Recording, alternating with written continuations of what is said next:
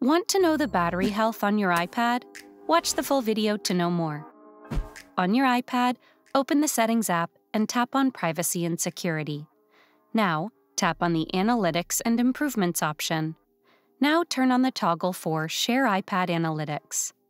Once you've done this, you'll have to wait for a day or two until your iPad reads the necessary data. Now, when iPad Analytics is available, tap on the Analytics data.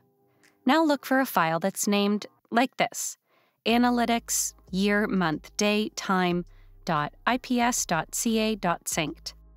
Try to pick one that has the most recent date. Tap on the Share icon and choose Save to Files once you open the file. Now go to Files, open the above file, and rename it to analytics.txt. Now copy the contents of the file, i.e. the entire text, onto your iPad clipboard. Now open the Notes app and paste the copied content into a new note. Now tap on the three-dot icon and select the Find in Note option. Search for Maximum Capacity %.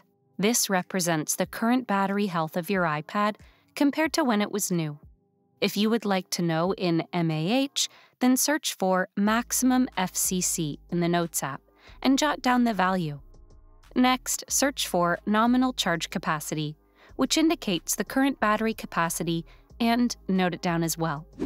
Now, divide the nominal charge capacity by maximum FCC and multiply by 100.